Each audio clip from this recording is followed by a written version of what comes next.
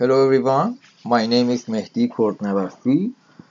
This is the second movie of chapter 5, Are We All Agreed?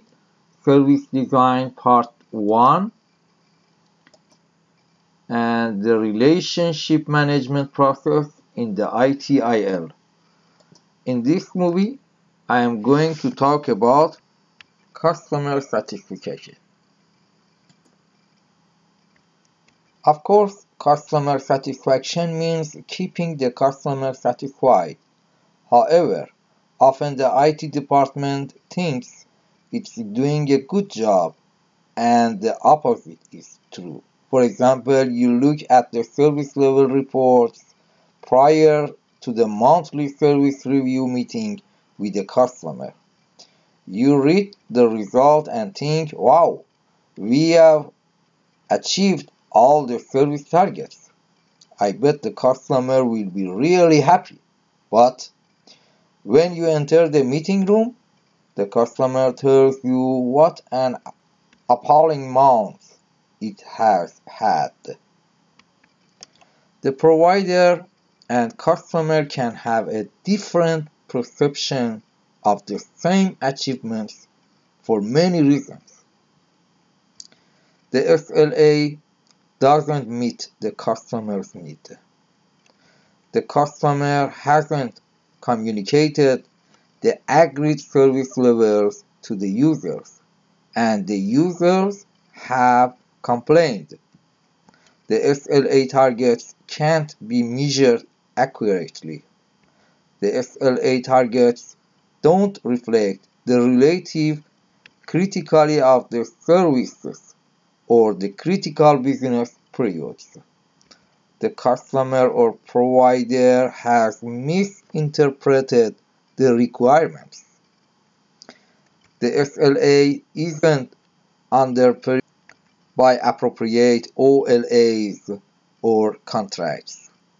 Reminder, OLAs, Operational Level Agreement, is an agreement between an IT service provider and another part of the same organization.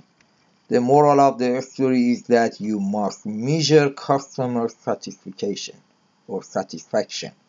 as well as achievement of the service targets.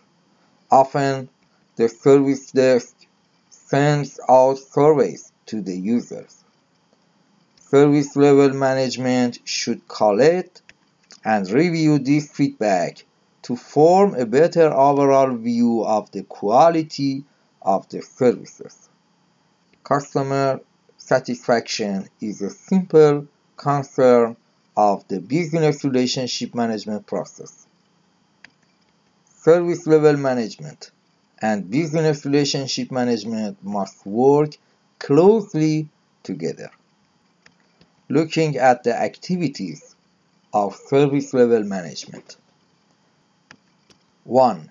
The service level manager gains an understanding of the business activities performed by the customer.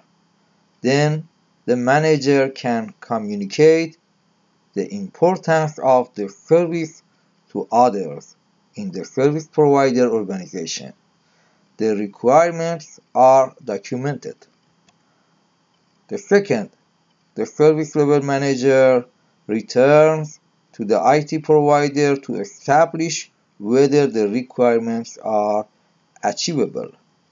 This triggers other service management processes, especially availability management, capacity management, IT service continuity management, and information security management.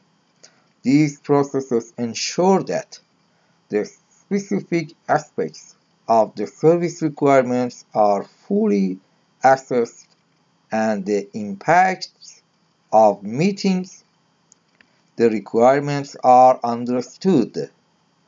And the third, the service level manager negotiates with the customer regarding the level of service that is achievable and affordable. This can take several goes. Inevitably, the customer modifies its requirements during the negotiation, and you have to return to the technical staff to double check. 5 steps to improve customer satisfaction. Be genuine. When customers call with complaints or concerns, take the time to treat them like individuals. While calling a customer ma'am or sir is respectful, it doesn't include a personal touch. Replying, "Yes, sir, I understand," is polite. Add the customer's name. "Yes, Mr. Smith, I understand." That is much better. Using a customer's name helps them see you are truly engaged in listening to what they are saying and interested in solving the issue. Personalizing the conversation helps the realization that the customer is more important to your company than the money. Be accountable. Customers face the most aggravation when customer care acts concerned but passes the issue around. Never point a customer to someone else because you don't know how to handle his problem. Instead, take the time to help fix the problem if possible. If you must refer a customer, find an individual who can resolve their issue amicably.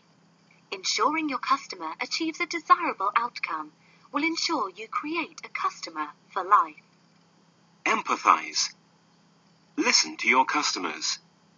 Sometimes people really do need to vent. Always remember, a complaint shouldn't be taken personally. Learn to acknowledge the customer's issue and train employees to do the same. It is important that your customer knows that someone understands their concerns. Let them know you understand the way they are feeling and apologize even if you don't feel you need to.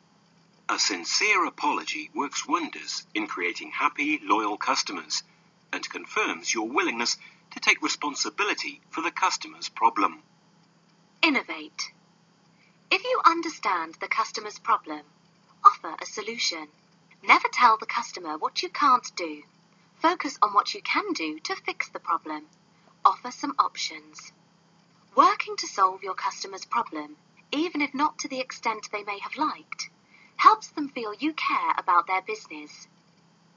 Focusing on solutions will keep customers coming back even after they faced a problem with your company. Be trustworthy. Sometimes, in an effort to appease a customer, company employees will make promises that are not only impractical, but which can't be honored. Don't make empty promises. It is far better to offer a practical and workable solution that will allow you to rebuild your customer relationship and provide some satisfaction. Meet every situation realistically, and your customer will appreciate the effort. While these tips will help you provide quality care to your customers, there will be times when nothing anyone else does will be enough to keep a customer. Be genuine. You are accountable. Remember to empathize. Innovate for solutions. Be trustworthy. Fact. It costs 5 times more to acquire new customers than it does to keep current ones. That's a lot of coin.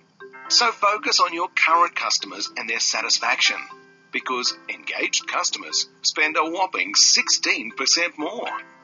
So how do you satisfy customers?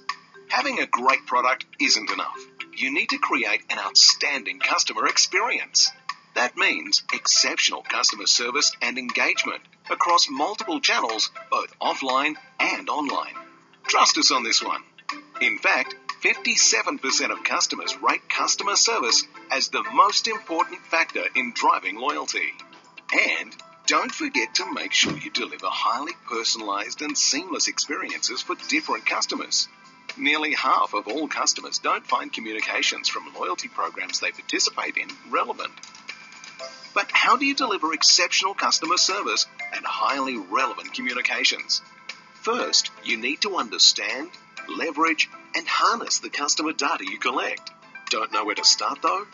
Single customer view. That's right, aggregated, consistent, and holistic representation of all you know about your customers.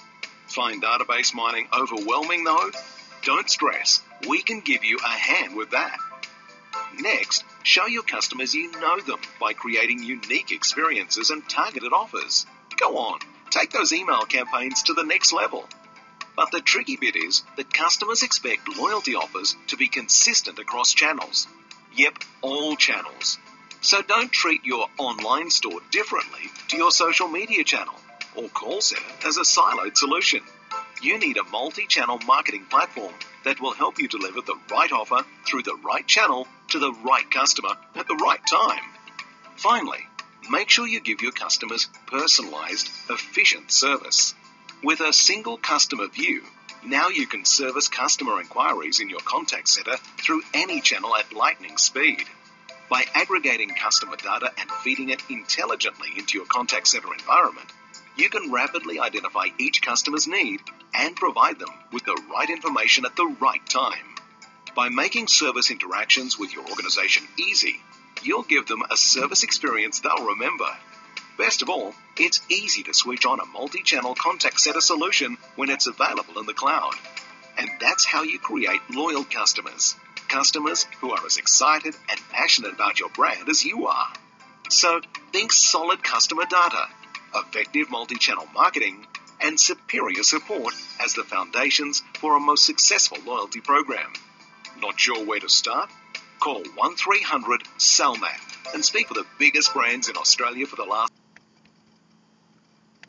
Monitoring service performance against the SLA and producing service reports. The SLA is a service level agreement. Unfortunately, once you have agreed and signed your SLAs, you can't throw them in the drawer, shut it, and forget about them. You must measure and report on your service. How often do you monitor your service levels? As often as you committed to do in your SLA. The service operation people are monitoring your services and components all the time. You must ensure that they collect and collate the appropriate information that you need to go into your service reports. You have to produce and circulate reports regularly in line with what you agreed in the SLA. When reporting to customers, keep things simple. Don't flood customers with unnecessary information and data. Also, don't get too technical unless customers ask for the complex stuff. Exception reports are a good idea. As the name suggests, you report on exceptions only, so SLA breaches or service outage. This prevents you from printing page after page of data and simply tells the customer things are okay. Another popular report goes under many names. RAG chart.